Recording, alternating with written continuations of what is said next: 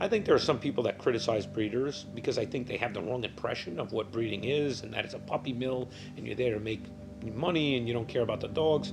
Okay, eliminate all that. We know that's not us. My wife and I have a French Bulldog. French Bulldog. French Bulldogs. People love Frenchies. I think Frenchies have many, many wonderful qualities. Fun and comfort for so many people.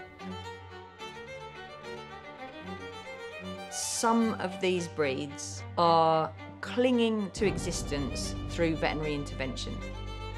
If the sound's really good, you can probably hear him snorting.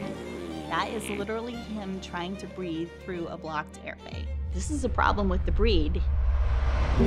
The stigma around the French Bulldogs exists because there are unhealthy French Bulldogs out there, and they're being bred that way. So there's a real value, since we love these dogs, in bettering the breed.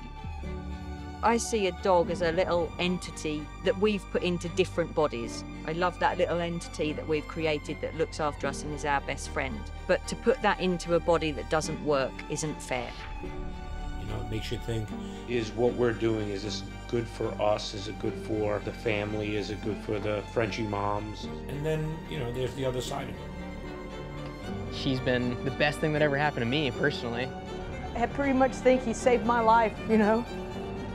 We have this tendency to try to put things in a little neat box, and the boxes are not that neat sometimes.